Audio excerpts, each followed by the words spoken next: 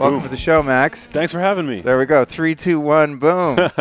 Here we are, dude. So I'm glad we finally were able to make this happen. Me too. So glad. We've been in communication for a little while, and I'm glad I was able to catch you while you're here in LA right before your book comes out. Thank you so much. Which we're, of course, going to talk about. And, the purpose of this show is to share with people principles for health, motivation, quality of life, spirituality, all that. So as I told you before we started recording, I don't have too specific of an agenda. We're just going to see where it goes.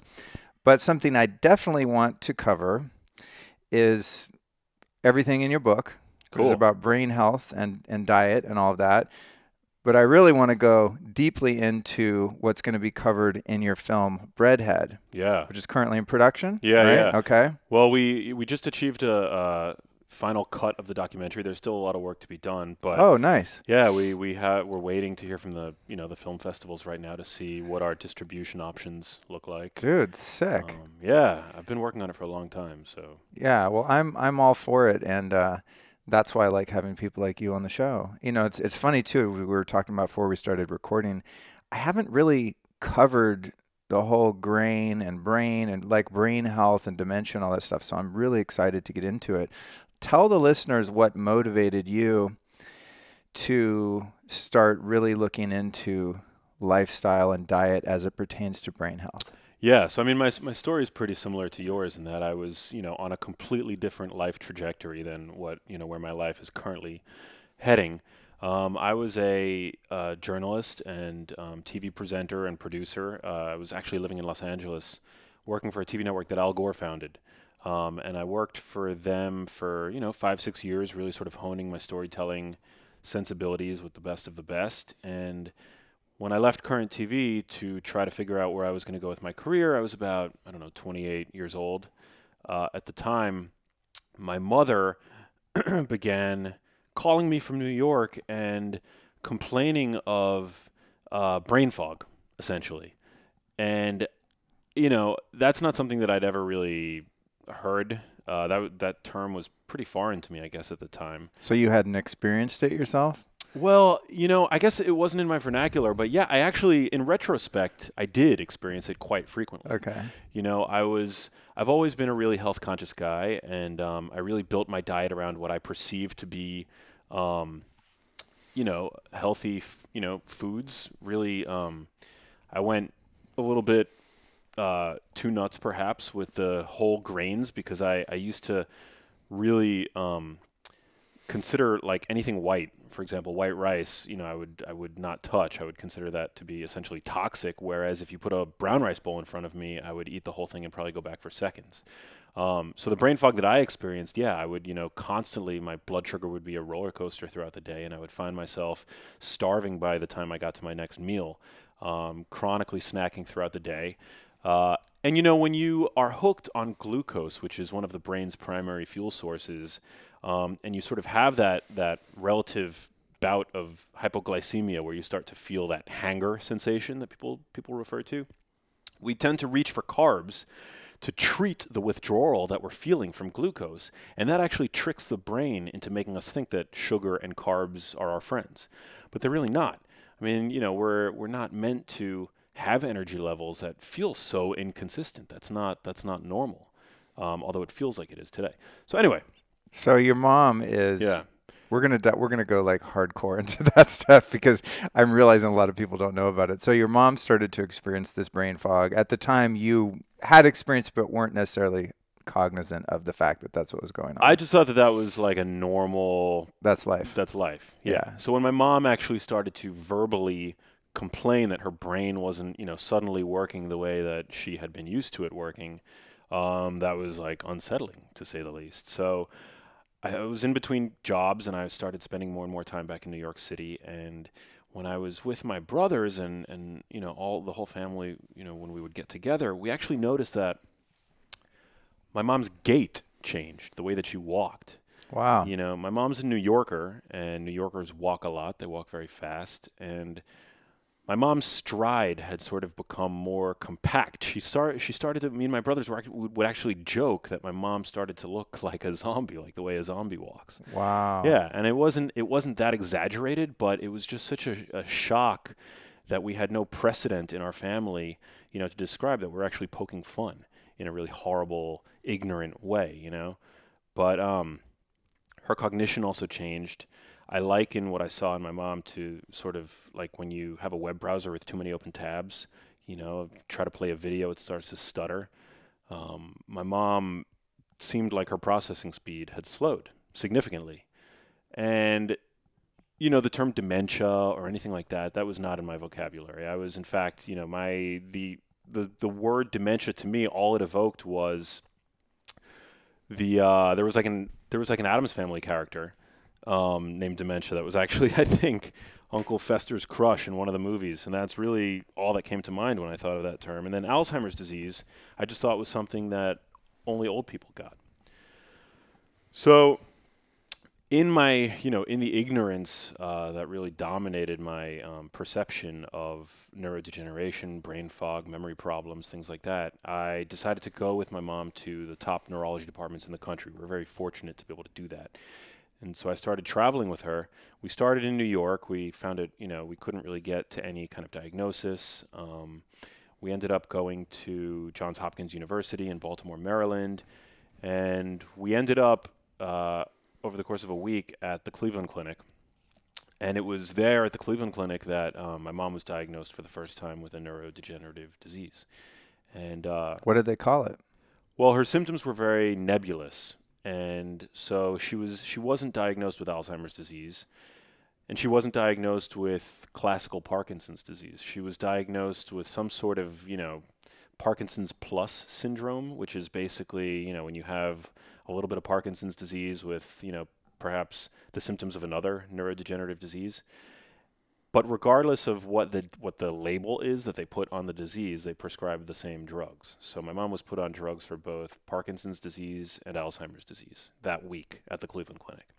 And I didn't know what... Damn, probably hardcore drugs too. Well, they're not... They're like chemical Band-Aids. They work pretty similarly to antidepressant drugs, actually. Oh, okay. I imagine like a Parkinson's medication being like super hardcore, like chemo or something. No. Okay. So the gold standard treatment for Parkinson's disease is a drug called Sinemet, which is essentially just L-Dopa. It's pure dopamine. So in Parkinson's disease... Yum. Actually, that's funny, dude. I take as a nootropic from time to time, I cycle through something called Deprenyl. Interesting. Which is, I don't know, it's not a precursor. I guess it's like... it motivates the production of more dopamine, and it's a Parkinson's medication, but you can kind of get it Bitcoiny sort of online. You know what I mean? Yeah, we could talk about it later, but yeah, it's I actually am about to order it again because I haven't taken it in a couple of years, but yeah, it works as an antidepressant for like regular people that aren't clinically depressed but just want to be super happy, especially people over 40 like myself. So anyway, you guys get the meds. So we get the medication, and before I knew what the meds were for, I Googled the medications right there in the hospital pharmacy. And, Alzheimer's disease was not even mentioned in the physician's office. But when I realized that my mom was on drugs for this awful disease that, I knew barely anything about, I basically, I had a panic attack. And it sort of culminated later that night in the Holiday Inn that we were staying in, where I started really sort of Googling and digging into the research and looking into, exactly what these drugs are doing and what they do for the disease and the typical disease trajectory or prognosis. Alzheimer's disease is a horrible, horrible disease. There's no efficacious treatment, really. I mean, these drugs essentially just kind of, attempt to mask the symptoms by increasing the amount of just one of the neurotransmitters that is, depleted in Alzheimer's disease, because the neurons that produce it are slowly dying. So essentially... Oh, that's interesting. Yeah. Oh, wow. Yeah. But again, my mom was never diagnosed with Alzheimer's disease. Right. So the doctor basically prescribes these two drugs and sends you on your way. Right. And that to me was really unsettling. I have since... Dude, that's the thing with Western medicine, man, is, I've had a situation for the past couple of years where I get like kind of dizzy slash car sick, vertigo kind of shit going Mm. on. I'm constantly working on my health, getting labs and all that. But I went, finally I was like, all right, I've been to all my naturopaths and healers and all this stuff. I'm going to go straight Western med. And I went to, general practitioner. He referred me out to a couple of experts, as they do. And I start talking to a few of the huge experts, and they have nothing. They have no information. Yeah. It's just there's nothing, especially nothing about causation. Yeah. It's just like, well, let me look into what drugs we can put you on. And it is frustrating because you know that it's not normal for a human being to fall apart. We're not actually wired that way. Yeah. Unless, there's something, birth defect or something like that. But I mean, if you're born healthy and you live relatively healthy, we've come to sort of accept this false idea that you're supposed to lose your freaking mind as you get older. Right. And dementia is not a normal aspect of aging. Exactly. It's not. So you were pretty freaked out and pissed off that they were just like, cool, let's throw some drugs at it. Yeah. And, I was hoping to find, that these drugs had, what's called a disease modifying effect, meaning that they would slow trajectory perhaps. But no, they're essentially just, biochemical Band-Aids. And so, I mean, that was a traumatic experience. I was, it was the first time in my life I'd ever had a panic attack. Basically, the world seemed to Were you like close losing around your me. shit in the hospital or what? It was actually like in the hotel room that night when Okay. when I felt at once overwhelmed by all the information was out there, but then completely, ignorant and helpless. Mm-hmm. I felt afraid for my own ignorance in the matter. And, I think, a pretty typical millennial in the sense that I don't like feeling like things are out of my control. And so that right there, with my own mom, in that moment, I just felt like I couldn't breathe. And it was probably one of the worst sensations I've ever had. And it was justified because, I love my mom and dementia is a horrible disease. So anyway, I've always been really interested in nutrition and fitness, and it was sort of like a side passion of mine. And when I basically learned, all this about the drugs, I started to look and to see if there were maybe any other options in terms of diet and lifestyle. That hunch that I had was also I was tipped off because my grandmother, my maternal grandma on my mom's side, my mom's mom, was 94 at the time, and she was cognitively normal. So I had this hunch that there had to have been something that changed in between my grandmother's generation and my mom's generation that led to my mom developing this mental monstrosity and my grandma being cognitively fine. I mean, of course, they, share genes. So I wanted to know really, what could be done to help my mom from a, more holistic perspective. And then also at the same time, what could be done in my own life to prevent myself from ever having to, undergo what my mom went through. And so I just began digging in. I went straight to PubMed, which is something that I've been sort of comfortable with using for as long as I could remember because of my, my early interest in health and nutrition. And I began looking into the primary literature. I started searching PubMed for Alzheimer's disease, nutrition, nutrients, micronutrients, macronutrients, relationships between Alzheimer's disease and other chronic diseases. So the relationship between Alzheimer's disease and type 2 diabetes. My mom was never a type 2 diabetic, but I learned that, by the time you get diagnosed with type 2 diabetes or even pre-diabetes, you've been hyperinsulinemic for 10 years prior to that point. What does that mean? Chronically elevated insulin. Oh. Yeah. So my mom is from a generation where they were told for decades that fat is bad. I'm sure you've covered, fat and... A bit, yeah. It's funny though, dude. Surprisingly, I think because I'm so deeply invested in all of the health stuff and I'm looking at the research all the time, you'd think that most people know that like the low fat craze was one of the worst things that ever happened to the American diet. Yeah. So feel free to go into that. It has been talked about, but I still find people that I meet sometimes out on the street, oh, I listen to your show, cool. And then in the conversation, like I realize, oh shit, they don't even know about this. Yeah. Some of the stuff I think that us like more health nut people are aware of, still the general population doesn't know. So yeah, so go ahead with that. Well, the dietary guidelines that have guided the diets of, my mom and Americans and people around the world for the past 50 years have been total bullshit. And that's what, all the evidence, seems to be suggesting. And, it began in the 50s when Americans were in a frenzy over there was a seeming epidemic of heart disease, which culminated when President Eisenhower had a heart attack and was out of the Oval Office for 10 days. And at that point, it was the dawn of nutrition science. So there were infinite unknowns. We knew essentially nothing. And one scientist, an epidemiologist named Ansel Keys, basically emerged from the quiet halls of academia with this notion that it was fat that was responsible for the nation's epidemic of heart disease.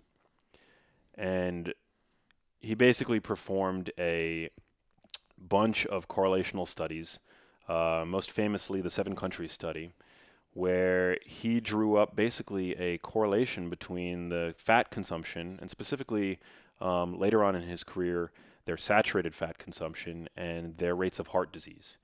But he had a profound selection bias, for one. He omitted data that was available from countries where they were consuming a lot of fat, and they had no epidemic of heart disease. So take, for example, the French, who love their omelets, who love their cheese, who love their butter. We call this the French paradox. But it's not really much of a paradox. It's just that the notion that there's a relationship between saturated fat per se and heart disease never existed to begin with. So we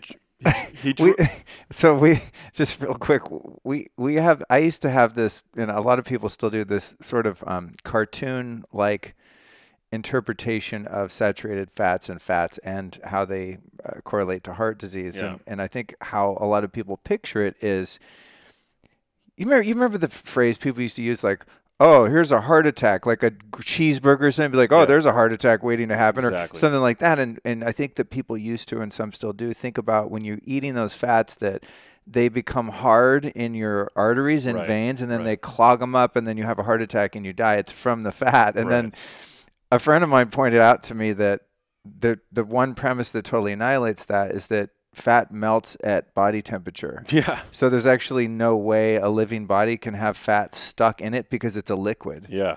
So that was like one thing I was like, oh. Yeah. So that's not it. So anyway, carry on. Yeah. I mean, that's definitely true, but that's just not the way that our biology works anyway. It's our bodies are this dynamic chemistry lab that transforms things, breaks apart molecules and transforms them into others.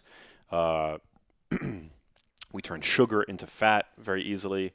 So that essentially paved the way for policy over the past 50 years. What do you think motivated him to make a bogus studies like that? Do you think he was, I love conspiracies, because most of them are true.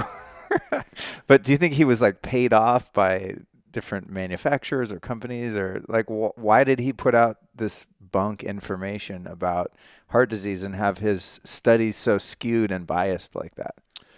Like omitting the high fat diet people that are doing just fine, et cetera. Yeah, that's a really good question. I mean, he did enjoy vacationing in the Mediterranean region of the world. And a lot of his early observations on people in the Mediterranean, which paved basically the road for the Mediterranean dietary pattern, which now sort of has a halo effect around it in the medical literature, solely because of his early research. That stems from him vacationing on a little island called Crete, just after World War II during Lent, when he observed, people of the Mediterranean that seemed to be thriving. And he noticed that they were, eating diets that didn't have a lot of meat and that were predominantly grain-based. In that little sort of cross-section of an island just after World War II during Lent, it was a particularly lean time. And anybody who's ever been to the Mediterranean, sadly now the Western dietary pattern is bleeding, all around the world and spreading like wildfire. But they enjoy fatty cuts of meat in the Mediterranean. So he had a very sort of I would say it was a cross-sectional observation that wasn't fully representative of the way people in the Mediterranean truly eat. So we don't know if he was motivated for clandestine reasons or something. Well, I think that he was what. Or is he just misled? I mean, I think a lot of these scientists and doctors and stuff come up with these theories, and they just it's what they believe is right at the time. Yeah. And they're taking their best guess, and they put two and two together, and they come up with these conclusions. But there are cases where someone's like, hey, maybe, you could do it like this, and we'll give you a little kickback or some stock. I mean, there's a lot of that going on. Well, no, there's. I mean, you look at the whole food pyramid, Yeah. and who, informed and motivated some of the choices there. Absolutely. Well, I think it in part stems from the fact that, as you elucidated earlier, it's a very easy sell for both scientists and the public that fat can clog your arteries, because we had fat, and every housewife knows what it's like to pour grease down a cold drain. It's a dangerous proposition. It clogs your drains. Cold drain. Yeah. Unlike your arteries, which are never cold if you're alive. Exactly.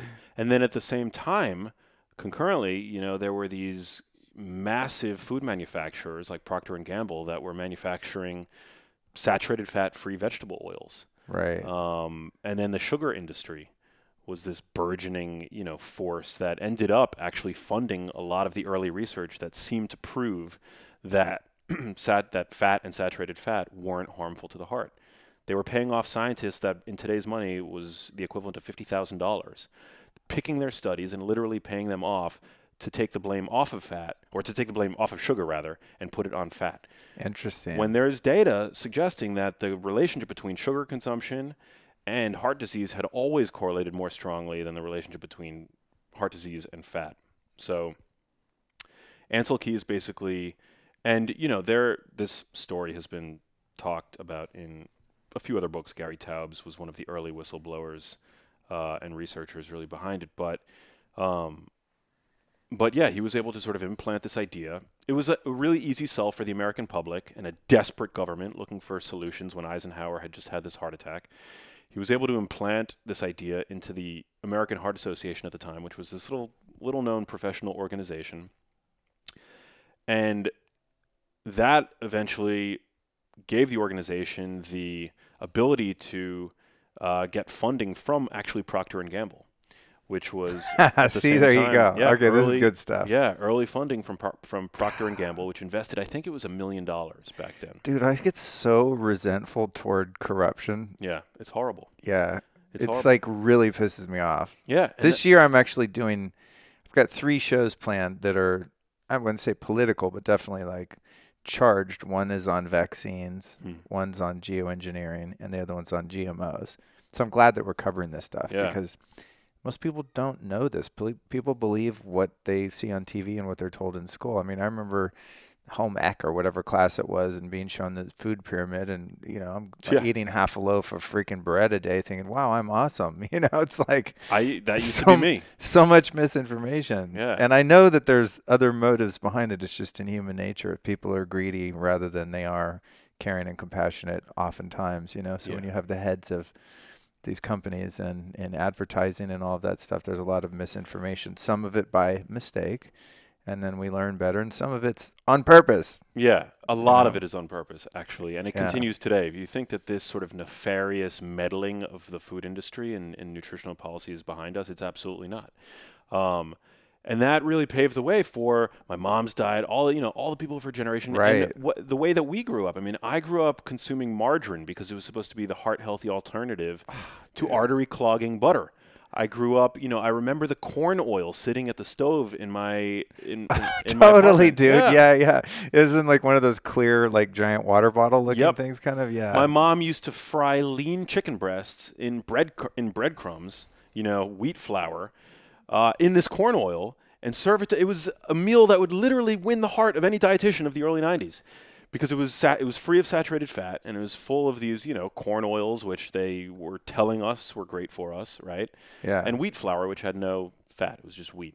Right. Which is, of course, benign because we were told, thanks to the food pyramid, that for health we've got to eat 7 to 11 servings of grains per day. Can you imagine? Yeah. So, all right. So your mom's having these issues. You get together with her. You guys start traveling around, talking to the experts. The best solution they have is drugs, Yeah. and that's, if that's the only solution, that's what you do. I do it sometimes when that's all I've got to work with. Then you start to do some research after you get over your initial shock, and you start to dig into the history of all of this food and stuff. So and then about your mom's diet and how that came about, what are some of the worst things that we typically eat now for the brain? Like, let's get specific Yeah. into the different grains and the whole gluten thing and all that. Yeah. So, I think, first of all, we live in a time where 50% of the U.S. population is either pre-diabetic or diabetic, which what that essentially is carbohydrate intolerance. And today, even though the food pyramid has been retired, thankfully, we are still fed this notion that grains have to be included at every meal for good health. It's part of the USDA's My Plate paradigm. And there's no good evidence for that. There's no good evidence to say that grains improve health, actually. There was a research study put out by Cochrane, which is this international organization known for their unbiased, systematic reviews of medical literature. They do this in partnership with the World Health Organization. And when looking at randomized controlled trials, which are the kinds of trials required to prove cause and effect, there's no good evidence out there that grains, even whole grains, improve health. And yet we're told that they improve health, right? And especially for a population that is essentially carbohydrate intolerant, what these foods basically do, and especially in their most commonly consumed form, they send your blood sugar through the roof. And to clean up the mess, your pancreas has to secrete insulin, which is, this ancestral hormone. It's one of the most conserved hormones in the animal kingdom, meaning it's one of the oldest hormones that exists. Because for the vast majority of our evolution, it was essential to survival. It helped us to store fat and store calories when calories were plentiful for, impending winters, essentially. Today, that lever seems to be jammed permanently on because your average American consumes about 300 grams of carbohydrates per day. And what that does is that causes... Damn. Yeah, it's a lot. Dude. That's a lot. How many grams of carbs do you consume per day? 50, 60 maybe at that? Yeah. The average American consumes 300 grams of carbs, if not more. If not more. Wow. No wonder everyone has road rage. Yeah. And is depressed. Exactly. Oh, God, dude. Yeah. So, what happens when insulin is chronically elevated, okay, it's the body's chief anabolic hormone, so it causes things to grow. It shuttles glucose into your muscle tissue, but for the most part, your muscles can only hold about, your entire body, all of the skeletal muscle in your body can only hold about 400 grams of sugar. So, 300 grams of sugar day in and day out in a population that's become largely sedentary, where else is that fat going to go? It's going to basically go to your fat tissue, which can store a virtually unlimited amount of excess calories. So we've got this anabolic hormone that's chronically elevated. And what that does is it wreaks havoc on our body's metabolism. So this is why so many people have become essentially insulin resistant, because insulin is chronically elevated. And the way that this works is that cells basically have receptors on them that provide the cell sort of like ears to the outside world. And what they do is they listen for biochemical signals. Insulin is one of, the body's strongest biochemical signals. It signals to your cells that food is abundant. When signals become too loud or too frequent, cells basically protect themselves by reducing the amount of receptors for those signals on their surface. And so that's how cells become insulin resistant over time. And what that does is that drives up inflammation in the body. And eventually, after about 10 years, it causes your blood sugar to be chronically elevated. And having chronically elevated blood sugar is associated with a smaller brain, worse memory function, a larger waist, higher levels of inflammation.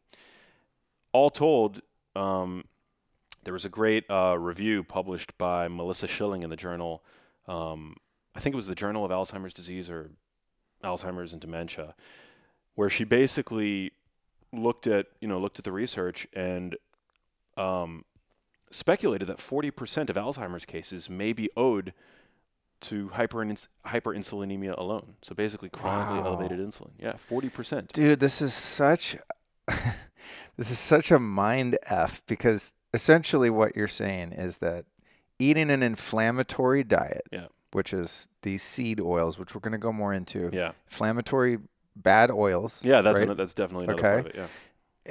And grains, Mm-hmm. very inflammatory.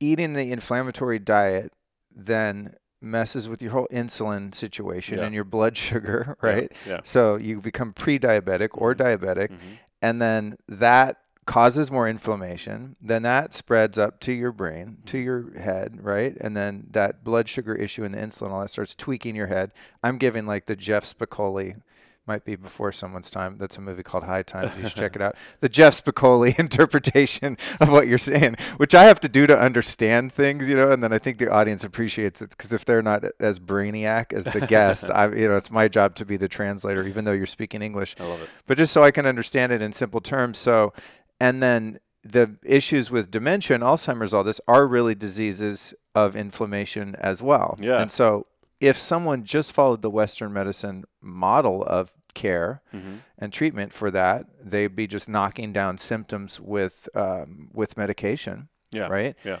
But unbeknownst to them, continuing to eat a diet and having a lifestyle that's totally pro-inflammatory. Absolutely. And just wondering why they keep getting disease after disease, right? Yeah, absolutely. Yeah, it's crazy. The cascade effect is just insane.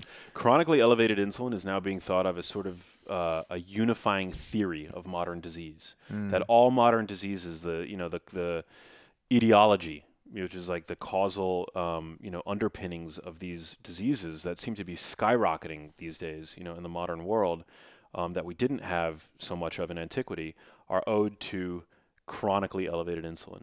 Because our diets have become basically packed with ultra-processed, energy-dense, nutrient-poor carbs, and of course the ultra-processed oils, which are now squeezed into every crevice of the modern food supply. Now that you're learning some of this stuff, have you had the experience? Because I'm assuming you shop at the health food store and you read labels, and you're probably always very aware of what you're eating. Do you ever walk into like a traditional grocery store and just go, "Oh my God, it's like Day of the Dead in here"?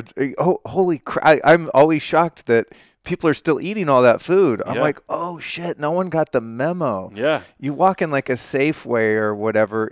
Essentially, I mean, you have your little organic pockets, and it's good. There's some healthier food that's infiltrating the massive garbage there, but it's probably like 90% corn. Yeah. Everything's just made of corn, sugar, and seed oils. Like everything in there is inflammatory and GMO and just so toxic. And you can even, if you don't spend time in those big grocery stores for a while and you're shopping at little organic markets or even Whole Foods, have you ever noticed when you walk in one of those grocery stores, it stinks like chemicals? Like if you walk in Ralph's down the street on Wilshire, dude, and you haven't been in a store, because I go in one of those stores, I don't know, maybe once a year or something. Oh, damn, I need a water or some toilet paper or something, right? I'm probably not going to buy food there. But you walk in there, it's just like, whoo, it's just off-gassing toxicity. It's so crazy, the contrast there. It's horrible. But, to be totally honest, Whole Foods is not innocent either when it comes to, selling pretty unhealthy foods. I mean, if you know what my nickname is for Whole Foods? What? Canola Foods. Exactly. 100%. A lot of canola oil. God bless them. They're it's an improvement, but yeah, you're right. Yeah. Well, 5% of canola oil contains trans fats due to the processing. So, I mean, your average American consumes about 20 grams of canola oil per day, which basically provides 1 gram on average of trans fat. And there's no safe level of trans fat consumption. So canola oil's really toxic.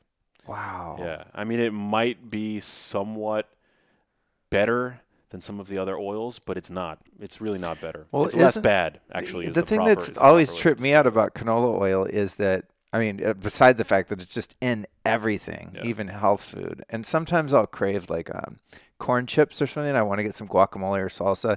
I'll literally go in Erewhon, even at the health food store. I go through every single corn chip that's deep fried, and all the organic ones are still canola oil. Which maybe it's not GMO canola oil, but it's still super inflammatory. But what's weird about canola oil is it was brought to my attention some years ago. There's no canola plant. Right. There's not like a canola farm somewhere. Yeah. It's not a real thing. It's made from like rapeseed oil, I think. Is that what it is? Yeah. and it's got its name from the Canadian oil company, and they just call it canola oil, and you just think like, oh, that's from a canola bush or whatever. Yeah. It's like, no, it's actually like a fake manufactured type of oil. It's not corn oil. They all are. I mean, prior to 100 years ago, we didn't have the chemistry labs and the machinery required to create oils from these seeds. Right. And so canola oil, Right. it's horrible for you. And isn't it true that if you have any, because I think where people get duped here is that all of these rancid inflammatory oils are technically vegetable oils, right? They come at some point from a plant, which would be a vegetable, okay? Yeah. When I think of something vegetable oils, in my mind, I'm like, oh, cool. They smashed up a bunch of broccoli and carrots and beets and kale and like got some oil out of it. That's got to be good, right? Yeah. We don't realize it's called vegetable oil because it comes from a seed. But in nature, the reason that seeds have a shell is to keep those oils intact, right? So that they don't get oxidized and go rancid and become dead. Right. And so anything, and this is true from what I understand of flax and chia and even some of the, the seeds that actually contain a really healthy omega-3 rich fat or oil, that even those, if you buy them with the shell cracked, are just inherently rancid. The minute they get oxygen, they become rancid. Yeah. So it's like not only do those seeds that we call vegetable oil and canola and all that, not only are they like shit oils, but they're instantly rancid because they're cracked open and become rancid, and then they're cooked. And like, what's up with this hydrogenated oils? Yeah. That's like another level of Those are bad. satanic oils, Those right? are bad. I mean, thankfully the FDA has banned those. Really? Yeah. No so, way. Yeah, so hydrogenated oils won't be on. Yeah, I think. So I can eat Oreos again? Yeah, I mean, if Dude, pretty much any good, really nasty, good in a nasty way type food like that, it's always like lard, hydrogenated oil is like the first thing, and then just straight up GMO sugar or whatever, it's like, those are the things that are so addictive. So bad. Well, yeah, that's the thing is that, today, 60% of the calories that we consume come from ultra-processed foods, which have exactly, these kinds of oils, these kinds of, pulverized grains that they basically take these, like the wheat plant and turn basically the grain into dust, which takes your body milliseconds to absorb and digest. But I feel for Americans because, there are food scientists that are paid a lot of money to devise ways of addicting consumers to their products. I mean, that's Right. why these foods, when you combine salt, sugar, fat, it creates a mouthfeel. It creates such a pleasing taste and flavor that, Yum. yeah, it's good. But I'm like, what food do I have that has all those? Yeah. But these foods are impossible to eat in moderation. Right. So And also would never exist in nature. exactly. If you're a hunter-gatherer, you're going to find those separately, but Exactly. you'd never like go out gathering and hunting for a day and be able to have such a bevy of those Exactly. dopamine-producing tastes and flavors and whatnot, right? Yeah, and you could see your brain sort of in action in your own house. I mean, if you were to take a stick of butter and take a bite, a stick of butter probably wouldn't be prone to overconsumption. If you take a baked potato and you eat it plain, you probably wouldn't want to eat a whole lot of that baked potato. But the minute you combine the salted butter with the baked potato, suddenly it becomes hyper palatable. You're combining these Right. flavors, and it pushes your brain to a bliss point beyond which, self-control is futile, essentially. Yeah. So, Yeah. like, for all those people that feel like they've had some kind of, like, moral failure when they try to have just a spoonful of ice cream and they find themselves having gone through the whole pint before they know it, or, like, they open up a bag of chips and they just want to have, like, one or two chips and then the bag of chips is gone. It's not their fault. Right. These foods are designed to be overconsumed. Right. If you're a shareholder in Frito-Lay, you're stoked. Exactly. And you're happy to pay those food scientists to make the food more addictive. Yeah. Okay, so we've got these, I want to keep in the frame here of the brain health, Yeah. because it's something I haven't talked about, and I'm very interested in it, and as are you, obviously. So before we move on to sugars, let's make sure we wrap a bow on the fats piece on these oils. So what are some of the oils that people listening should absolutely unequivocally avoid in their diet, without being neurotic? Yeah. I always say don't be orthorexic and paranoid, but if you have a choice between three freaking oils for your salad dressing or whatever, like which ones are good for us and which ones should we avoid? Really important question. So the only oils that I think that people should use, particularly liberally, is extra virgin olive oil, where there's a really strong body of evidence showing that extra virgin olive oil is a powerful anti-inflammatory. It's been shown to encourage autophagy, which is the brain's sort of garbage disposal machinery. What about the fake ass olive oil though? How do we tell if we're getting the real stuff? You want to generally they've found counterfeit olive oil being exported from Italy. So I tend to buy predominantly Greek extra virgin olive oil. That's interesting. Yeah. It's like the olive oil mafia pulling some back alley deals there. Okay. Yeah. So yeah, go for Greek. Okay. Greek olive oil has also been found in at least one study that I've read, and I can't remember where it was published, but that they found that it contained higher levels of oleocanthal, which is actually the phenol in extra virgin olive oil that has anti-inflammatory properties on par with low-dose ibuprofen. So it's Wow. Yeah. Wow. Yeah, without any of the negative side effects. And then what about it'll say like expeller pressed or cold pressed, extra virgin, double extra virgin. Do you know what all that stuff means, or is it just marketing speak? Well, you want it cold pressed. It usually is going to be cold pressed, and you do want it to be extra virgin. Whether or not it's filtered, sometimes, unfiltered is nice to throw in a salad. You don't want to cook with filtered.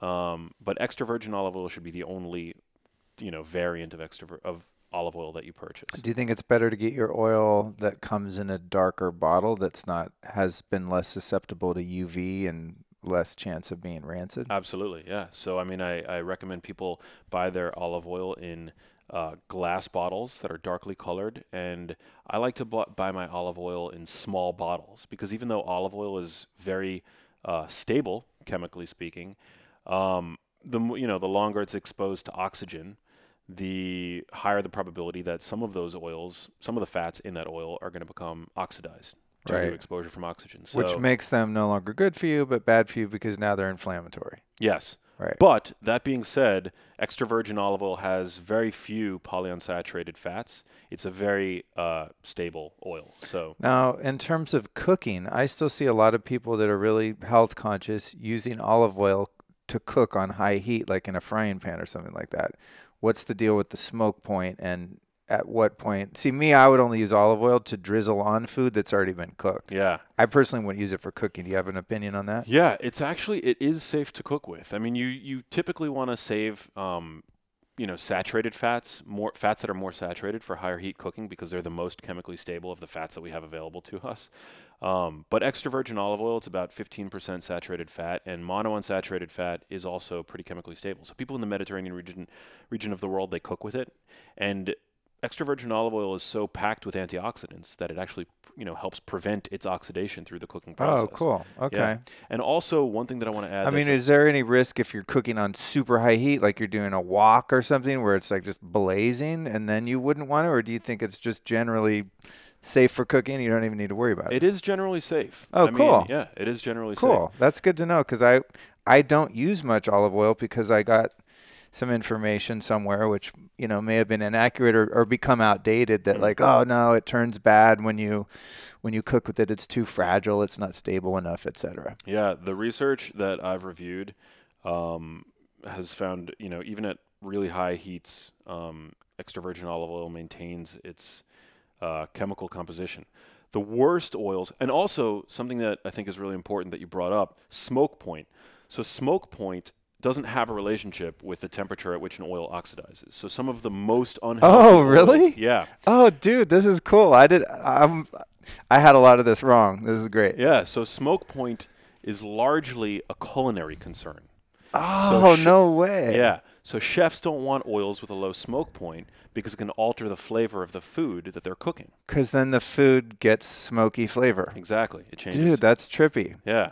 That's so, it's so funny when you think you know stuff. And I've been into all of this for years. And Granted, a lot of people that I interact with know less than I do, you know, 'cause they Sure. just Yeah. haven't spent 21 years like geeking out on this. Right. But I always tell people like, oh yeah, never cook with olive oil. It's got a low smoke point. You know, you just Yeah. repeat shit that you hear. Yeah. It's funny like that. So it's fun doing these interviews. I go, okay, stop telling people that, Luke. Now we know better.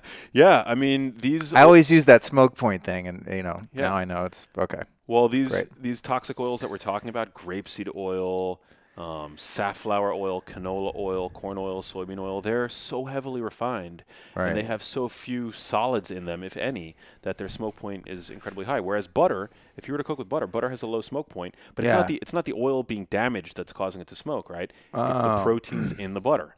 Right. That's why because I usually use ghee. I'm like a huge ghee fan. So that's why you can put a tablespoon of ghee on a skillet versus a tablespoon of butter, and the butter will smoke out the ass, Right. and the ghee doesn't. It's because the protein's been removed from the ghee. Exactly. Then, right? Yeah. Okay. Cool. Exactly. Interesting.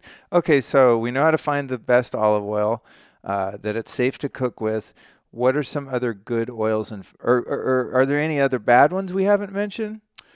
Oh, you know what? I saw something on your site I want to touch on. Yeah. Was it Sweet Green? Yes. It's like, I love that. I'm like, this guy's a whistleblower, man. I'm gonna dig this interview. Yeah. So tell us about the Sweet Green, and I like that place. I mean, I think as far as like a healthy chain to eat at, pretty good, like Whole Foods. But Yeah. what did you find there? Yeah. So I mean, I like sweet green too. I eat there all the time. But Is it Sweet Greens or Green? green? Okay. Singular. Yeah. Okay, thank you. I believe. Thank you. Their food, they've got great salads. It's a great, quick, inexpensive option for most people. But they have a toxic ingredient on their menu, and it is their salad dressings. Their salad dressings. Are you guys listening? Anyone? VPs at Sweet Green, about 10,000 people are going to hear this week alone. Yeah. So, all of sweet green salad dressings are made with grapeseed oil as the primary ingredient. See, that sounds healthy. I'm like, grape seeds. Yeah. That sounds great.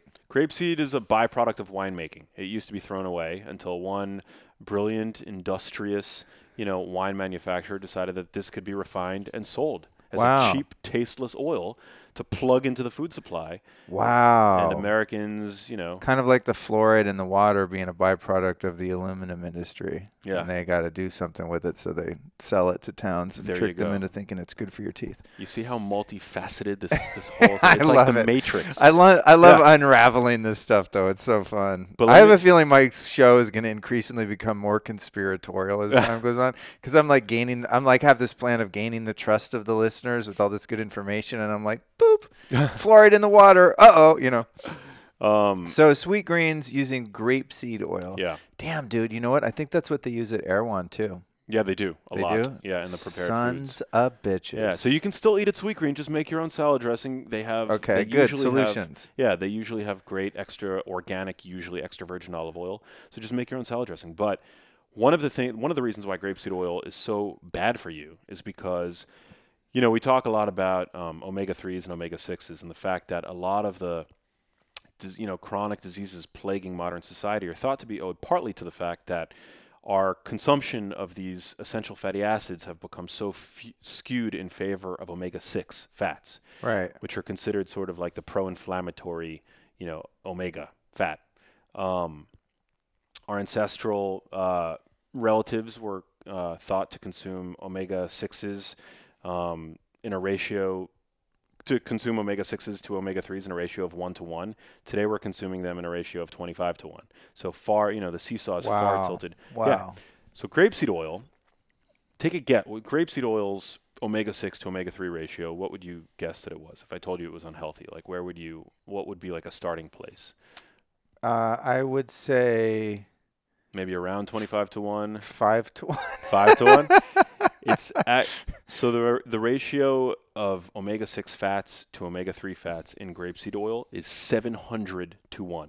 Oh my God, that's not right. Yeah, exactly.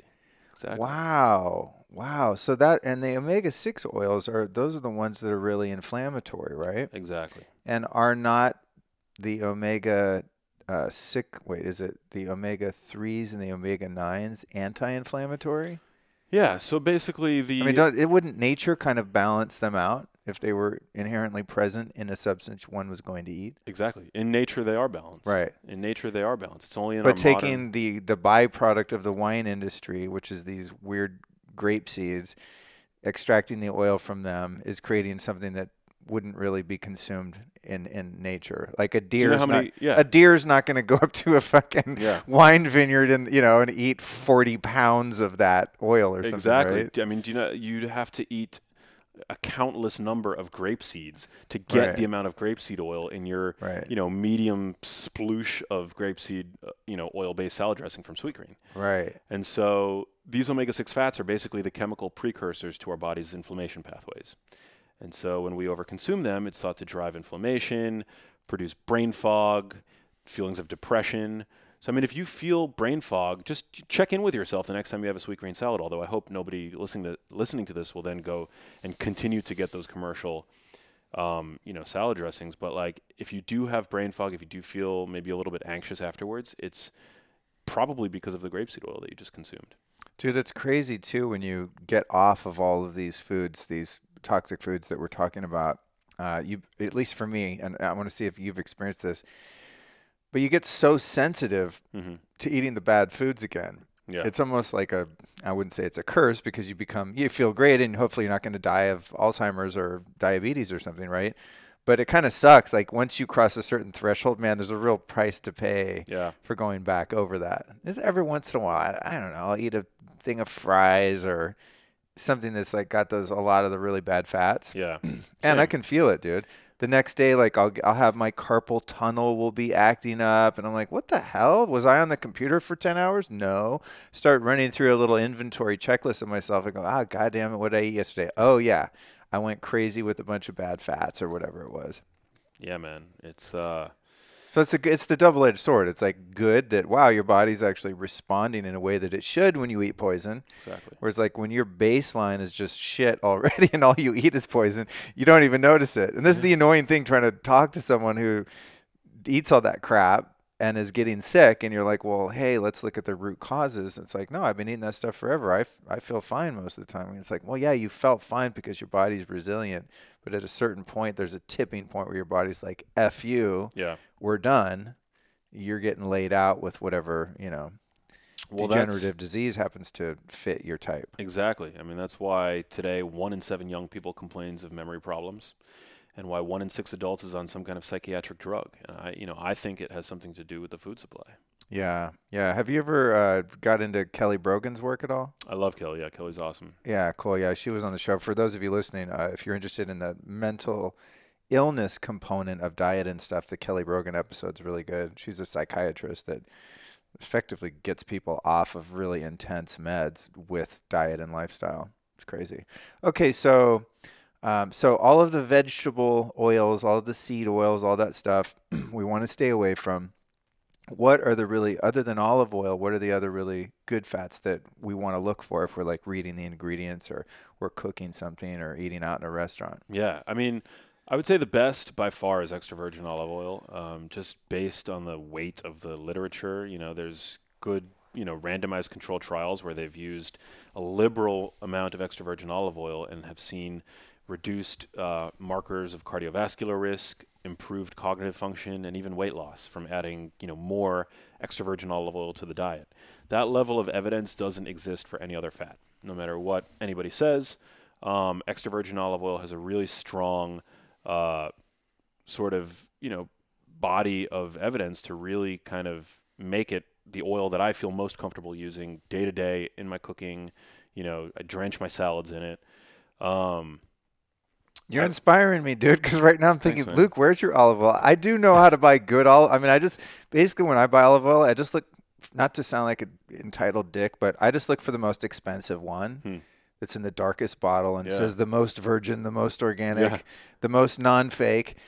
And I just get that one. But then you know what I do? I put it in my bottom cabinet and I never touch it. It sits there probably until it goes bad because I didn't really think you were supposed to cook with it. And I barely cook anyway, I get like this thing called model meals delivered, which is super legit and paleo Whole 30. Wow. Yeah, it's great in Southern California. A little plug for those guys. But I'm like, man, I need to start adding my olive oil two things that I'm already, even if I buy a prepared meal, I could drizzle it on the vegetables. And I always eat ghee and coconut oil and like, brain octane or MCT or something like that. Right? Yeah.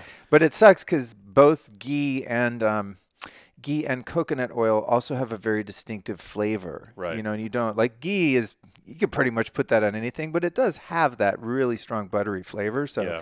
it doesn't, it makes everything taste the same. Like anything I cook or even heat up is pretty much like a ghee and protein or a ghee and a vegetable, and it all sort of has that same flavor. Yeah. And if you cook with coconut oil, there are certain things that just it doesn't work. Right. Right. Right. It has that tropical sort of flavor. It just doesn't vibe.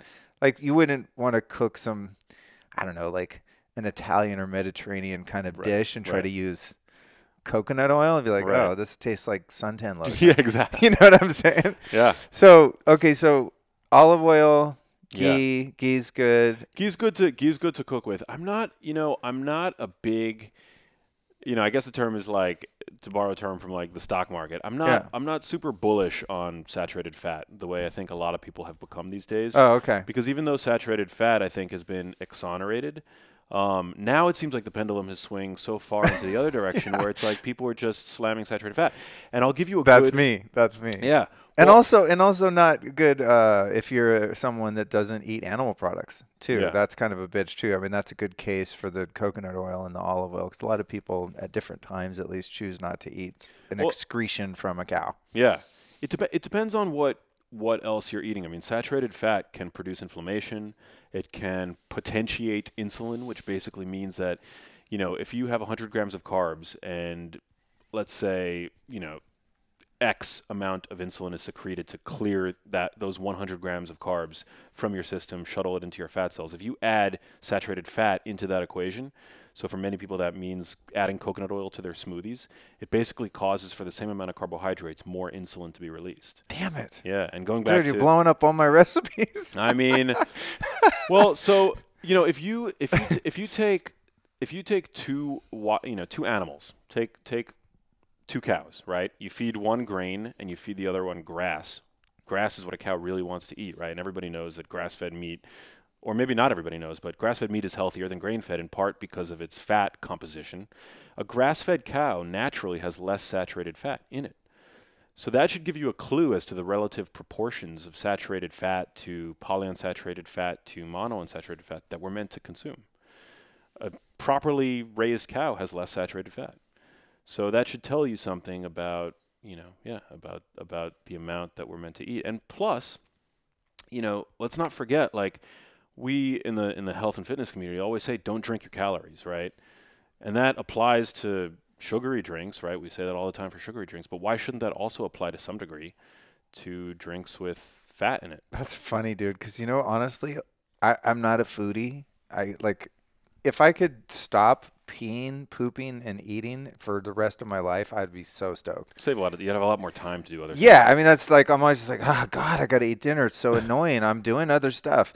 Now, that's, the community, a nice, going on a lovely date and a nice restaurant, eating with your family, with your friends. I mean, I like the communal aspect. And, of course, some food is delicious. But just day-to-day grinding and working, I'm like, So what I end up doing... And this started with bulletproof coffee because I have a bulletproof coffee in the morning. And I'm not hungry until 4 o'clock or something, and I'm still like that. But I have to admit, sometimes when I'm hungry, I just walk by the kitchen and I just take a swig of brain octane oil, like 2 tablespoons, like a shot of that. Or I'll take a bite of ghee, like a spoonful of ghee, Wow. and like that's my meal. And then I just keep it pushing and I have Yeah. energy, Yeah. So I think I have taken the high fat thing to an extreme where sometimes I just kind of only eat fat and not even so much protein or vegetables. So I have to make myself kind of do that. But in order to like make a green smoothie more filling, I'll put a huge heaping tablespoon of coconut oil or brain octane or something. Yeah. So I'm like, I seem to always be adding fat to everything. Do you think that might be overkill? Well, it depends. It depends on what your goals are. If your goals include, increased cognitive performance, then in the presence of those carbs, maybe through the medium chain triglycerides that are in coconut oil, or obviously, that's what brain octane oil is. You're still giving you're still allowing your brain to run to some degree on ketones, right? Right. If your goals are weight loss, or even maybe long-term health. I don't necessarily think that adding, an excess amount of calories from fat and added oils and things like that is necessarily a good idea. And Dude, to be, you just solved the mystery maybe of like why I still have a gut. And I'm like that. I mean, yeah, I phase in and out of working out. I mean, like high intensity interval training, like real workouts. I always move, but I phase in and out of that. But I'm like, dude, I'm 47, but like I've had this gut since I was probably 32, 33. It just like boop popped up after having a natural six pack my whole freaking life.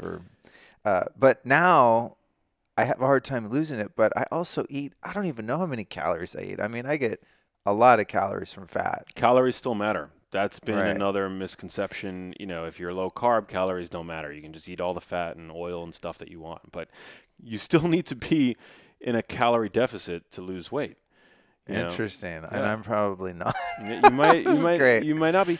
And, also when we're talking about the healthiest foods that we could be eating and putting into our mouths, we want to think about nutrient density, right? Which basically describes foods that have a high ratio of nutrients to calories, right? Fats are very nutrient sparse. There's a lot of calories, but not very many nutrients. I mean, there's granted some nutrients in butter, for example. There's vitamin K2, there's CLA, there's butyrate, but trace amounts of all of the Right. above. Right. I mean, it's predominantly a dense source of energy. And if you are carrying, fat around your midsection, you've got all the energy that your body needs right there. So I mean, I definitely, and don't get me wrong, like I love bulletproof coffee as Yeah. it's a hunger suppressant. It leads to a more sort of tempered release of caffeine into the system, and I love the way it tastes. Yeah. That's what I always say. It's like a slow drip of caffeine instead of like a shot in the arm, you Yeah, know?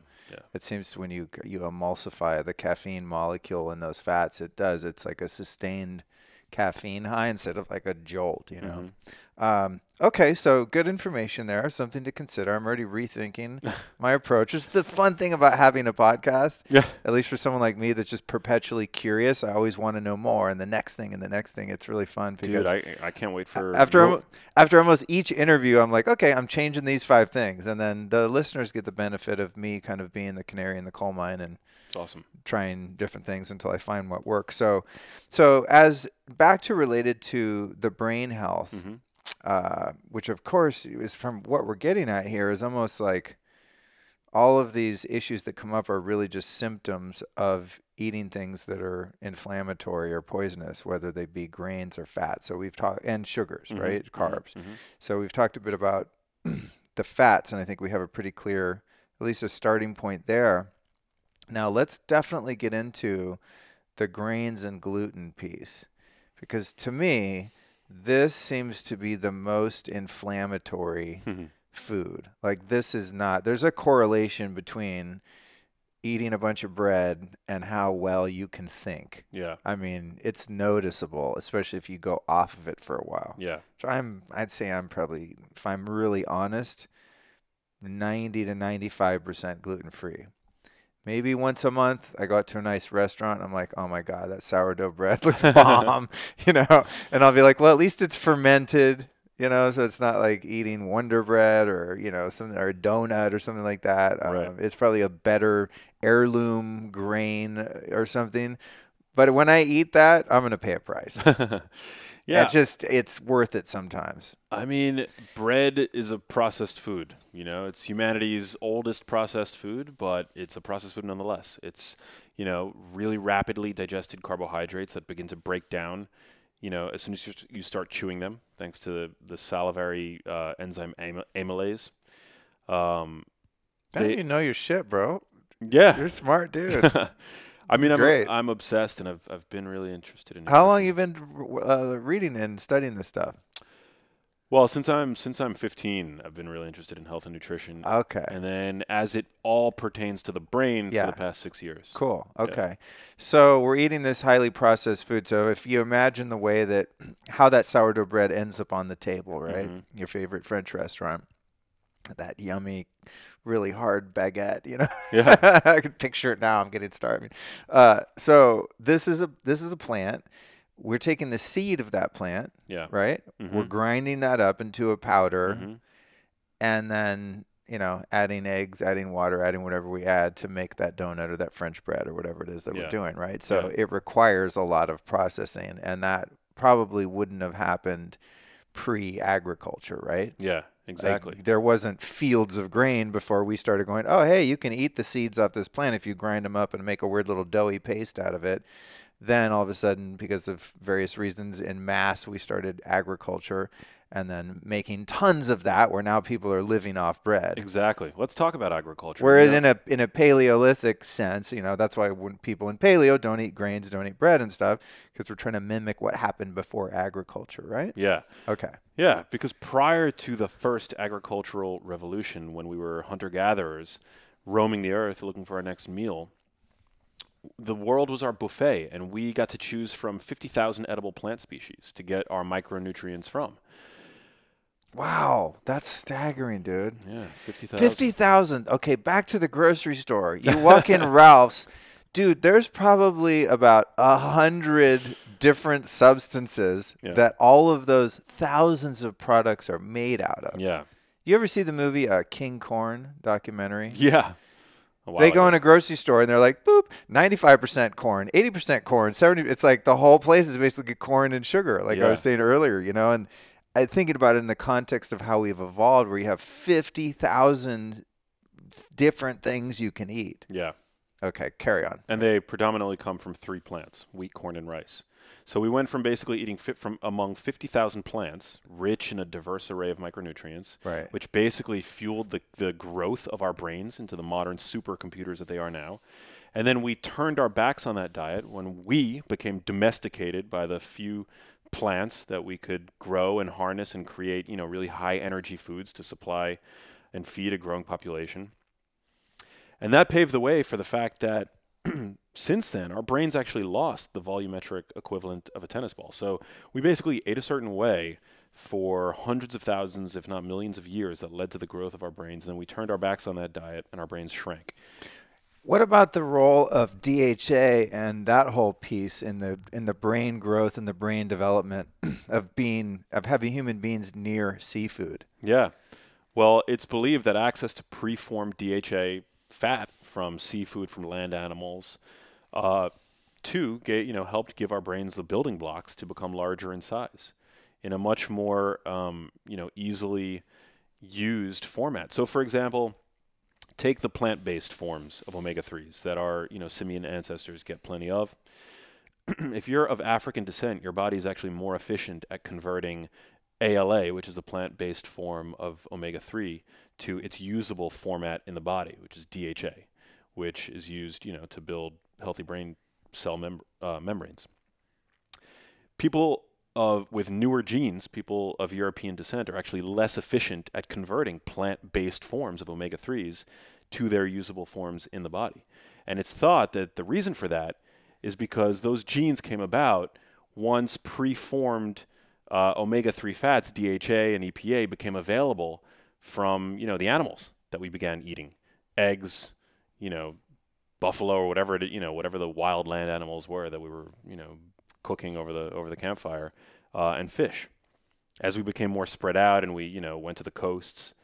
So, so that's, So we go from 50,000 different varieties of things we can eat.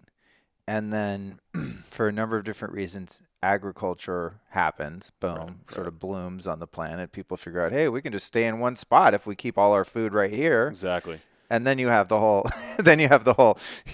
rise of the class system and all that, and government and everyone, and landowners, and all of that sort of. That's another piece we don't have time to get into, but it's interesting.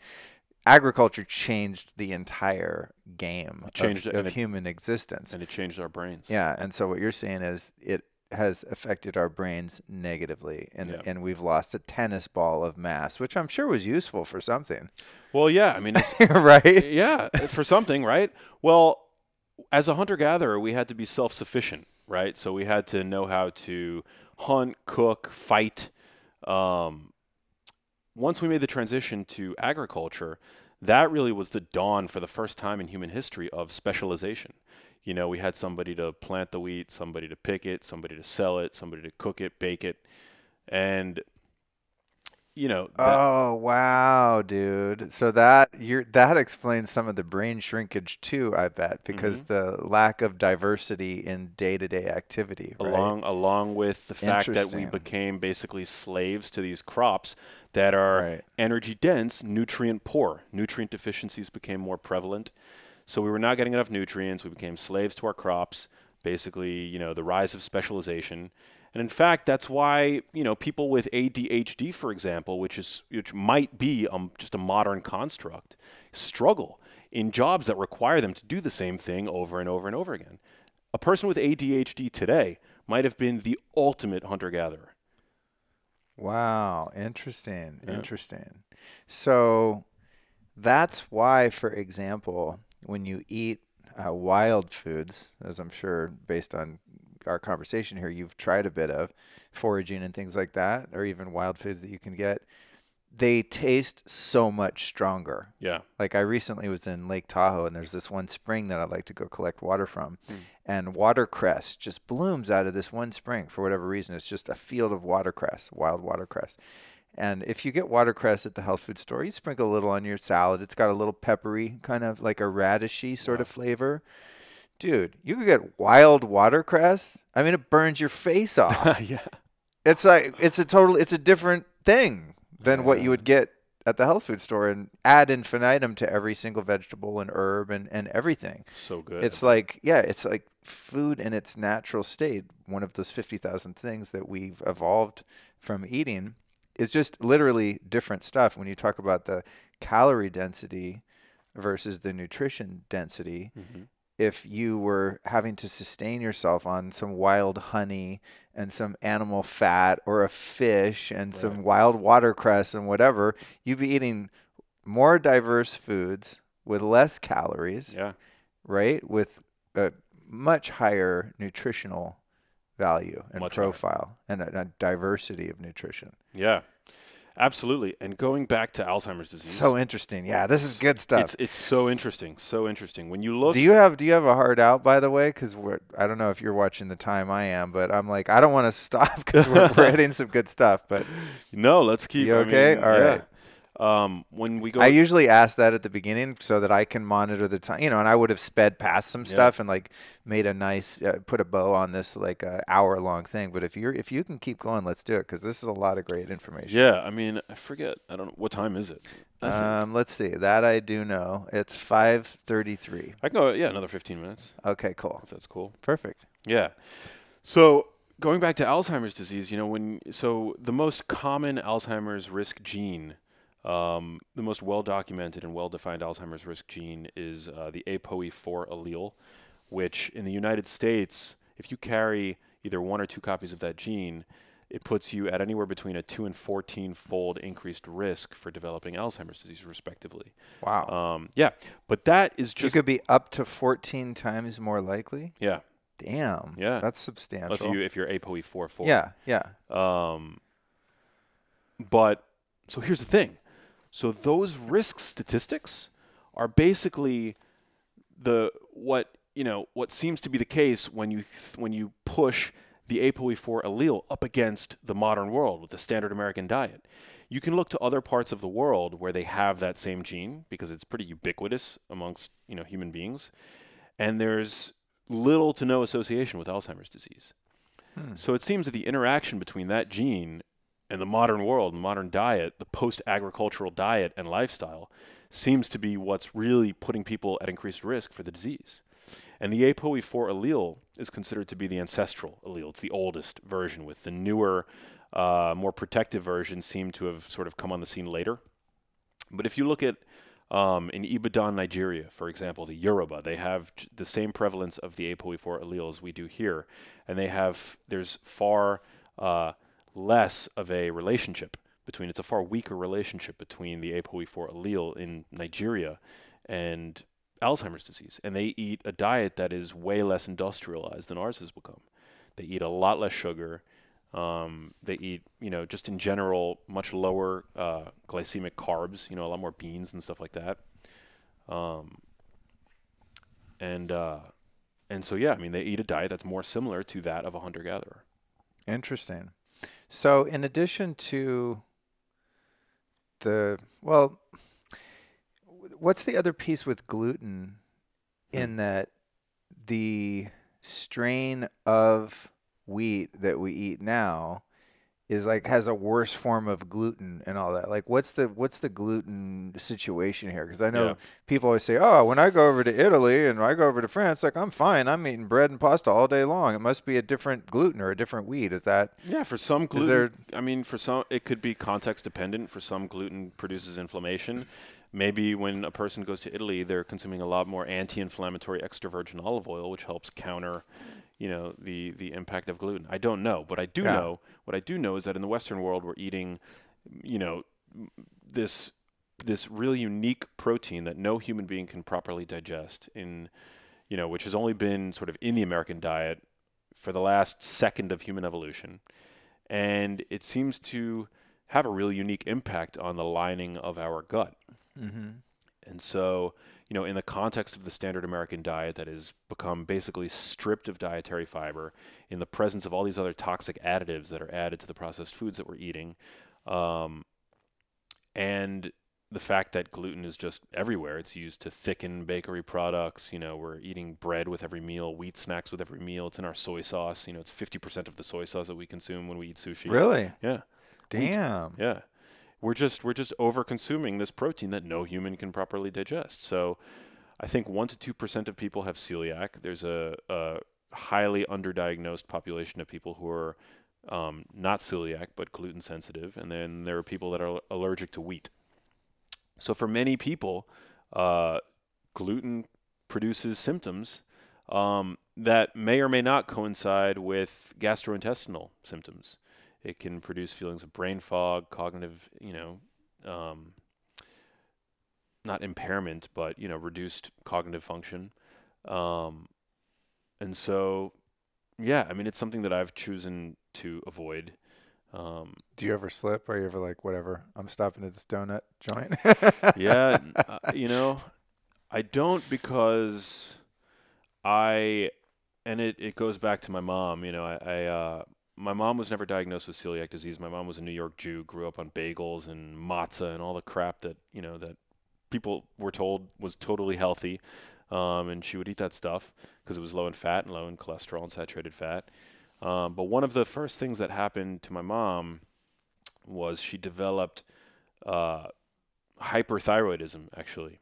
And there's a really strong link between celiac disease, which can manifest silently without uh, without any, significant gastrointestinal symptoms, um, and thyroid problems, autoimmune thyroid disease, because of the transglutaminase enzymes. Gluten, for many people, can sort of trick antibodies in your body um, to basically attack these enzymes, which are ubiquitous throughout the body, but found, in very high concentrations in the thyroid.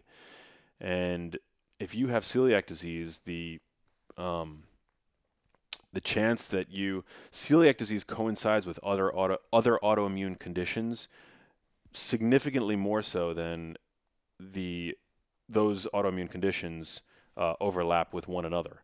So it seems that celiac disease is this sort of common thread. Um, And if you have any kind of autoimmune disease, your risk for developing dementia increases as well. So, I have a hunch, and I'll never be able to prove it, but that gluten played a role, at least initially, in what my mom developed. Um, there's not a lot of, direct science linking gluten to Alzheimer's disease or dementia. Uh, so you kind of have to connect the dots. Are those dots inflammation? I mean, there's Yeah, definitely scientific, inflammation and autoimmunity. right? Okay, yeah, Yeah. yeah. So autoimmunity, where your body's going, oh, we don't know what to do with these glutinous little proteins. Let's attack it, Yeah. and leaky gut and all of that kind of stuff. Yeah, it basically what happens is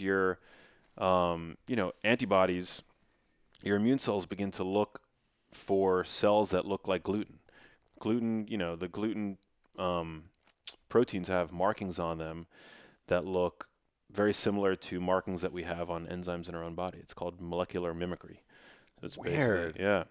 That's So, so so trippy. what happens in a person that's eating a lot of gluten potentially, or somebody with a, scientists are, trying to sort of uh, uncover why so many people seem to be suffering from autoimmune conditions these Right. days, right? Right. So, um, so yeah, so it seems that in the presence of gluten, the immune system basically treats gluten as if it were a germ, and then looks for other things that look like gluten throughout the body, and that's where these transglutaminase enzymes fall under friendly fire, essentially, and Wow. get And attacked. this has that cascade effect of affecting your gut, your thyroid, Yep. and your brain. Yep. Wow. Okay, in addition, you know what's really sick about this? It's like talking about bread and gluten for as long as we have. I keep fantasizing about this French butcher shop up on 3rd Street that has the best bread, dude. And I talked to the owners and like, no, no, it's fine. You can eat it even if you don't do gluten because it's fermented and the fermentation eats up the bad, whatever stuff. So Yeah. it's just hilarious. Like my body or my brain or body's going, yeah, this is interesting, but we should go eat some bread. No, we shouldn't. Um, what other grains would not be optimal if we really want to, sustain our ability to think straight and, grow older without getting dementia and these issues? Are some of the other grains problematic too? Well, the thing is, there's no biological requirement for grains, and there's no evidence that they improve health. And for most people, they're hurting, their health because they're such a dense source of starch and carbohydrates that most people don't need. Um, if you are working out vigorously, which I do, which I'm sure you do, which a lot of people do, and after a workout you want to have, a bowl of rice, for example, then have that bowl of rice where that anabolic stimulus is actually going to be beneficial. It's going to shuttle that glucose into your muscles where it's stored as glycogen. But for most people that are sedentary, that are listening to this, that are sitting in their cars and going to work and sitting at their desks for hours on end, there's, I would try to dissuade people from thinking about grains as healthy food. And, for people, 90% of Americans are deficient in at least one essential nutrient. So opt for foods that are nutrient dense, dark leafy greens. The consumption of dark leafy greens is associated with reduced brain aging by up to 11 years. So I like to tell people to have a large fatty salad every single day. In fact, exactly, people that eat a bowl of dark leafy greens every day have brains that look 11 years younger on brain scans. Wow. And that's Wow. because these greens provide a bevy of micronutrients. You're not going to find those micronutrients in grains. Grains provide trace amounts of nutrients, but essentially it's just filler. It's like cattle feed for cattle Right. that you don't want to be Right. eating. Because it is an agricultural human feed. Basically, Exactly. grain is like Yeah. human feed. Yeah. Interesting. Never thought Exactly. about it like that. And that's why we're fat, because when you want to get a cow fat to bring it to market faster to get more money from that animal's weight, what do you feed it? You feed it grains. Yeah. That's why Exactly. it's so much more expensive to buy grass-fed meats because it takes longer to raise a cow for slaughter on grass than it does grains. 100%. And it's That's controversial. interesting. But then you think about, middle America where people are eating Costco and GMO, KFC, whatever, and are typically much more obese, Yeah. right? Yeah. And they're like almost the factory farm humans 100%. that are getting their food out of that same system. So Yep. we've fed ourselves like we feed our livestock. Exactly. If you were in an airplane flying over the United States, you would actually see that 65% of the planted landmass in the U.S. is dedicated to growing wheat, corn, and soy. 5% is dedicated to growing vegetables, which should be making half Wow. of all of our plates. Wow. Dude, interesting. Yeah. There's a massive economic muscle behind this idea that grains are good for us. That's why it's such a controversial idea, but it's not controversial. We've only had there's, some evidence that we might have had, limited grains, tubers, and things like that for, as hunter-gatherers. But they were accompanied by a dramatic increase in fiber intake. And they definitely weren't pulverized and processed in the form that we're fed them today. Right. Right. And especially take brown rice, for example. The hull of brown rice contains, arsenic, depending on where it's grown. And that's a modern phenomenon. It's because, arsenic was used to, in the growing of cotton, basically. So if you buy brown rice grown in the south of the United States, there's a lot of arsenic in that rice. Wow. So, I've heard that. Yeah. So that's the beef. Because I'm not a big rice eater, but when I do, I tend to eat white rice. And I heard that brown rice is bad for you, and now I know what that is all about. That's cool. So tell us about your book, Genius Foods: Become Smarter, Happier, and More Productive While Protecting Your Brain for Life. Because Yeah. around the time this airs, we're going to, I think, be able to time it right where your book will be out. And what's the substance of that all about? And how did you put yourself in a position to become an author? Yeah. So basically, over the course of this process, learning everything I could about how to prevent dementia and Alzheimer's disease, I also learned a lot about just the myriad of other ways in which diet and lifestyle affect the brain. So everything from mood to executive function to working memory. Executive function is one of these things that some researchers believe is more important to a person's overall success than IQ. It's critically important, and yet there's a really strong link between the same things that are causing us to become obese and insulin resistant and reduced executive function. So, What is executive function? I don't have enough of it apparently to know what that means. yeah, it's important. It's important. I mean, sometimes it's an aspect of our consciousness that we want to, or cognition, I should say, that we want to send on vacation. For example, when we're like watching a movie and we want to become immersed in that movie, for example. But basically, executive function is the set of cognitive processes that include planning, decision making, Oh, okay. attentional control, Oh, okay. focus. Yeah, So intentional thinking. exactly. Okay, okay, Getting gotcha. shit done. Right, We okay. owe to executive Okay. function. Okay, so I do have that. Yes. All right, Yes, excellent. because you get shit done. Excellent. I do. I get a lot done. Yes. Too much sometimes. Okay. So it's basically a deep dive into that. We also, it's the best sort of synthesis of the latest information on nutritional psychiatry. So basically how diet and lifestyle can Ooh. affect your mood. And it's all there. I mean, I basically wrote it to be the unofficial owner's manual for the human brain. The human brain doesn't come with an owner's manual, but there's this immense body of research now showing how we might care for the brain for optimal performance, not just so that we can survive, but thrive. That's a powerful message because I'm thinking about the brain now, and there's executive function, and there's the things that we're aware of the brain doing, and we're trying to remember where we put our keys or write a research paper or whatever we're doing, whether it be creative or math or anything.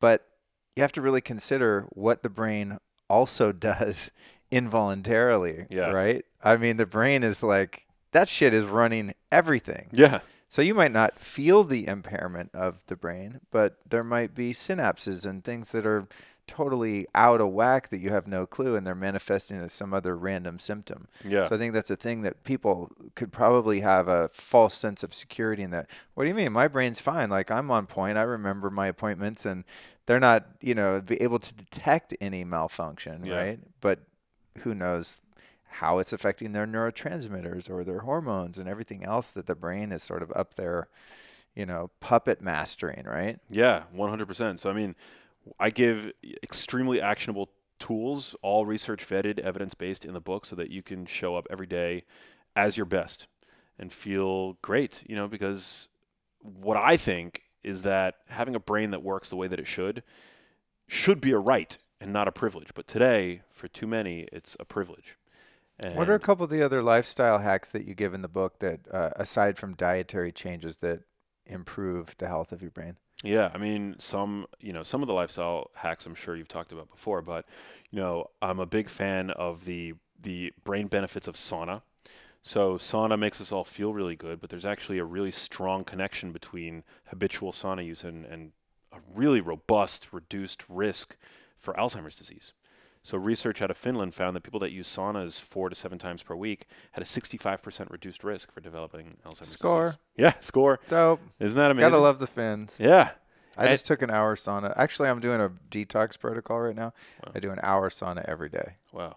Yeah. That's awesome. Yeah, Yeah. so you're golden. But I've had an infrared sauna for 15 years or something, but I didn't know about the brain piece. Oh yeah, it's super important. And the research out of Finland is particularly important because if you were to do a study like that, look at, 10,000 people in the United States and examine sauna use and how their, health would progress over a given period of time, it would be really hard to assume that the sauna was having a causal, influence on the reduced risk, because you could argue that people in the United States that have access to saunas have fancy gym memberships, and Oh, right, yeah, right. yeah, and do things generally that's beneficial to their health. Eat a healthy Isn't that diet. funny though how research can be skewed by things like that? Like you wouldn't 100%. you wouldn't necessarily think of that. So what's the deal in Finland then? So in Finland is the sauna capital of the world. They Right. have one That's where the sauna. word comes from. Yeah, exactly. Sauna. Yeah, Sauna. yeah, yeah. Yeah. So there, using a sauna is like taking a shower. It's just so embedded into like the routine of daily life that it provides, I think, a much stronger case as sauna as being this like really Right. potent. Not just something rich people do when they go to Equinox or whatever. Exactly. Right, right. Exactly. Wow, interesting. All right, so what else besides saunas? Give me a rapid fire, just a couple other like great things that people can add to their lifestyle if they want a good brain. Well, I think optimizing sleep is critically important. We now know that your brain is actually cleaning itself out when you sleep of toxins that build up during the day.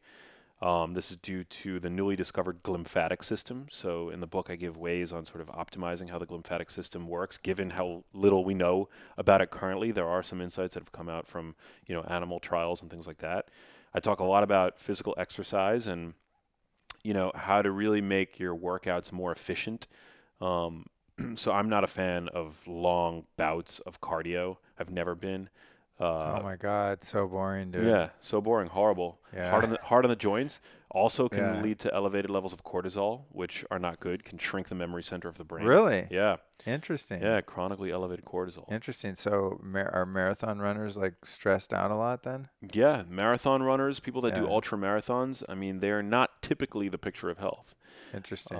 Yeah, That's true. I don't often look at someone who's a dedicated avid runner or a marathoner and be like, wow, I wish I had that body. yeah. I mean, it just it defies. Nothing, no judgment, not against that. It's just an observation. Well, it just from an evolutionary standpoint, it doesn't seem like that kind of activity would have been something that would have been very useful to us. I mean, according Interesting. to optimal foraging Right. theory. A lion's not going to chase you for 25 miles Yeah, or whatever. exactly. But sprinting, on the other hand, we've Yeah. got a huge proportion of fast twitch muscle fibers. So getting out of harm's way really quickly, doing really high intensity work, seems to be really beneficial and can boost cardiorespiratory fitness in a fifth the time by doing really high intensity like interval training. Right. Right. Um, Which is good for your brain. Good for your brain. Yeah. Has been shown recently to boost Yeah. BDNF and improve cognitive function. Okay, cool. What else? Um, Generally, I think just movement, imbuing your day with more movement, really important. Cold immersion has been shown to cause a robust increase of a neurotransmitter involved in vigilance and attention called norepinephrine. So I'm a big fan of using cold. You do cold showers? I do, yeah. I do cold showers In New York too? I do them in New York, and I'm lucky I have Nice. a terrace in New York, which I sometimes like nerd out on my Instagram where I call it free cryo. I step out on my terrace and it's like Oh, freezing. that's amazing, Yeah. dude. That's amazing. Yeah, I take cold showers every day. I actually very rarely even turn the hot water on. Really? Now, that's not much to brag about macho-wise in LA in the summer because the water's like freaking 65 or 70 or something. Yeah.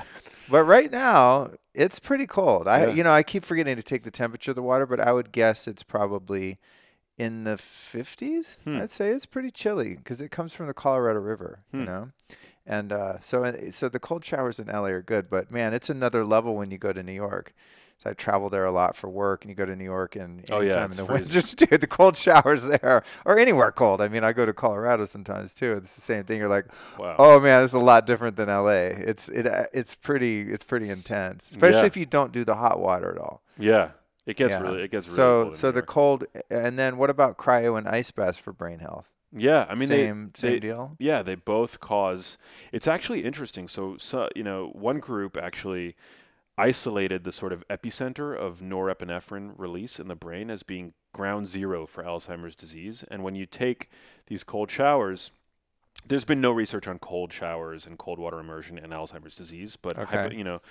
there's this really interesting link between the epicenter of norepinephrine release in the brain, which is called the locus ceruleus, and Alzheimer's disease. And it seems that there's a really tight relationship between loss of norepinephrine in the brain and Alzheimer's disease progression. So, it's an area where, there needs to be more research, Right. but I think that it seems to be really good for the brain, um, in a subjective sense. And I mean, those correlations are just like common sense too. to some degree, yeah. I mean, you can look at that and be like, all right, there's no studies for you skeptics, but it's like it kind of makes sense, Yeah. obviously. Yeah, And also from an evolutionary standpoint, we've never before the industrial, age, of course, lived permanently at 68, 69 degrees. Yeah. Like we literally are not designed for that. Yeah, it's not good Because for us. you watch movies like, what was that DiCaprio movie where the bear jumps on him and shit? The Revenant. Yes. Like that movie was so brutal because you got to see, and that's not. I mean, that's even post agriculture, obviously, and there was some industry happening and technology happening even by then, but just how rugged people lived a couple of few hundred years ago. Yeah. I mean, I watched that movie. I was like, oh my God, aren't they cold? Like, God, that must suck. You have this freaking fur around you. You're riding a horse through Montana for 3 days. I mean, it's freaking brutal. I can't even go camping. I'm freaking out. Like, you know what I mean? Yeah. It's like humans are wired to be resilient because we've had to adapt to that environment. But now we live, and again, back to the domestication piece and the agriculture thing. It's like now we live where we're not exposed to those temperatures, and it's crazy. And you probably experienced this too, where like you do cryo or ice baths or saunas or whatever, and you're someone that's been doing this for a long time, as am I, and a few of my friends. But when I bring someone new into the fold, and I'm like, hey, let's go take an ice bath, they're like, sure, let's try it. And they get in and they're like, I mean, they're literally like, I'm like scared they're going to have a fucking heart attack. And I'm like, dude, the water's 45 degrees. Like, it's chill out. I don't remember what it's like to have a nervous system that's that weak. Yeah. Weak sauce. It's like, we're supposed to be able to do that. And the Finns, man, they get in a sauna, then they cut a hole in the lake, the frozen lake. They go jump in there. They get back in the sauna. Like, there's nothing that feels better. But I think that places like that haven't lost touch with that heritage, Yeah. is the people tend to be healthier and more resilient. But it's just crazy. Even I'll have someone over and throw them in the sauna, and 5 minutes they're like, I got to get out. I'm like, it's an infrared sauna. It's not even that hot in there. Your body gets heated differently from an infrared sauna. I think mine's usually about 155 at the max, which isn't, I mean, it's hot. It's not that hot though. Some of those barrel saunas will get like 220 or something, Dude, but but I get someone in there. I'm like, oh my God, that's so sad. We're not supposed to be like that. We've evolved to be walking across the freaking Sahara and just chilling with it, Yeah, 100%. And, going into a sauna simulates some of the the machinery of aerobic exercise. I mean, your heart rate increases. It's been shown actually recently to improve vascular compliance, which is basically like the ability of your blood vessels to sort of expand and contract in a really fluid, dynamic way. So yeah, saunas are a really powerful form of thermal exercise, and cold too. Awesome, dude. So it sounds like a rad book. I'm happy that we're able to time this Thanks. in that moment. So we've got dietary and lifestyle recommendations in there, all geared toward the brain health. Absolutely, yeah. Cool. And then tell me again, what's the deal with the breadhead doc? So that's you have an edit you're happy with, and now you're shopping it to the film festivals, and you anticipate that coming out this year in 2018 as well? Yeah, that's my hope. We're Okay. waiting to. We don't. We have a great sales agent. We're trying to sort of see if we can go the traditional route. I mean, I think it's a very topical and important topic, obviously. I mean, I think it's the most important topic there is. There's quite a few best-selling books, kicking Yeah. around too that cover that. So Yeah, it's important, I think, for people that don't read books to Yeah. have another way to get the information. 100%, 100%. Yeah. So I'm optimistic, and if we can't find for whatever reason, like a good distribution deal to make sure that people are actually able to see it, then we'll do the digital route, because I'm totally open to that. I think we live in a new world where content that's good will get out there. You don't need the Netflixes. I mean, it would be great to work with a company like that. I respect them. Yeah. But you don't need anybody. You can Well, just your book is published by Harper's, right? Yes. So you got that. Yeah, exactly. If you had to do like self-published book and, digital only, hosted on your website movie, you already got like a legit Yeah, real book deal, So that's man, true. if you nail the film as well and get the right distribution and studio behind it, that would be a double win, especially in a year. So It's my hope, man. good for you, dude. We'll see. Good for Thank you, you. man. Thanks for your Thank you. research and your passion, and thanks for coming on and doing this, and for being a good son, man, and trying to figure out what the hell's going on with your mom. As I told you before we recorded, I relate to that because my mom has Lyme disease, and so it's been 20 years or something, and there's not been a definitive answer to it. But I have found something that's right over here. Actually, I could show you when we're done. It's called the AMP coil, and it's very promising for that. But I know, man, that's the thing. I find most people really start to get into this stuff, like you and I clearly are, when it hits you and you get a disease, or you have something, or it's someone that close to you. It's like, this is unacceptable. Hmm. It's not like, if somebody gets hit by a car, right? They lose a leg. I mean, it's sad, but it's just, well, what are we going to do? Stop walking around the city and stop driving cars? No, it's just part of it. But so much of the suffering is preventable.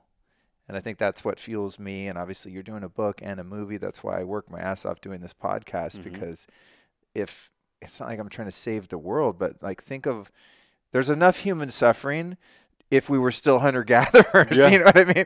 Even without all this bullshit, like, we would still have a lot of challenges to face. But so many of our challenges now, especially when it comes to health and just mental health and psychology and our emotional state and spiritual state, so much of that is treatable and preventable. Yeah. It's like, it really is.